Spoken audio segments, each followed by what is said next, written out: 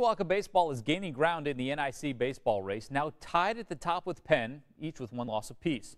And the Cavemen are getting statewide nods as well, ranked number 3 in Class 4A in this week's coaches poll. That's because Mishawaka is stacked with experience. 8 returning starters from last season, including the team's leading slugger, Grant Jablonski. WSBT 22's Olivia Ray has more on the senior, who has found a way to stand out nearly every season. It's the year of the Stache. If you've been to a Mishawaka athletic event this season, you've probably noticed this guy.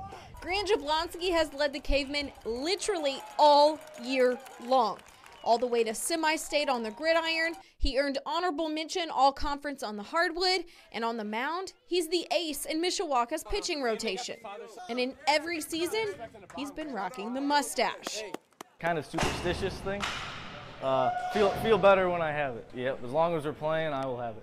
The entire Cavemen lineup has bought into Jablonski's motto, and they're boasting one of the best records in Mishawaka baseball history. Jablonski doing his part individually by batting .400 and snapping the school record in career stolen bases in his senior season. Said how he's grown. I think he's carried over from what he's gained from last season to this season. He could take us as far as we can go. I will put him on the mound. We want to go as far as we can, especially further than regional last year. And these guys believe it. Grant believes it. And we know that our seniors want to take us to the state title.